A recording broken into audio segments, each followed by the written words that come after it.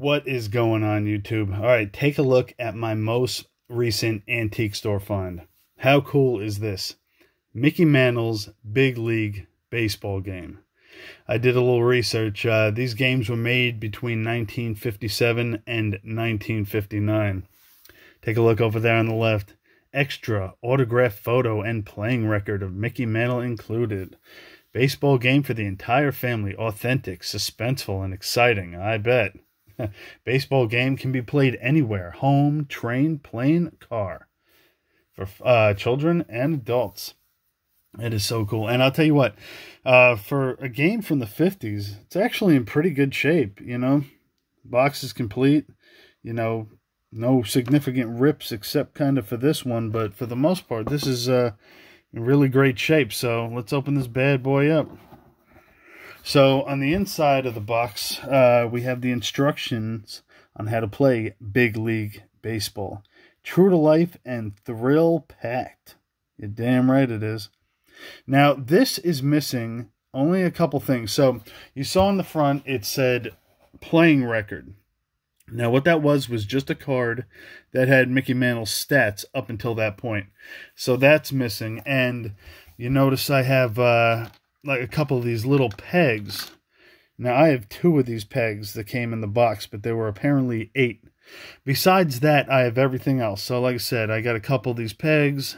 I got the number die, you know, the number die. I have a die with all the different colors on it. And, yeah, so right here is the autographed photo. Now, I wonder how many kids back in the 1950s thought that this was actually legitimately signed by Mickey Mantle. I bet most kids did. Probably hung this on the wall thinking, I got Mickey Mantle's autograph. That's still awesome to have. And you got these 2 what are called play cards. So I'm guessing each player got a play card.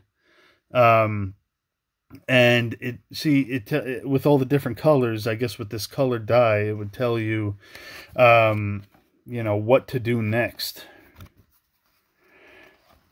Stuff like that. So here is the board. Now you see on the bottom here, home and visitors. You got all these spots for innings and outs. And here is your spinner, which spins a little bit, but it's still there. And I guess you would, you know, start playing the game. Here you go. You got your little peg. You know, if you got a double, you'd stick your peg up there and, you know, all that good stuff. So this was entertainment back in the 1950s.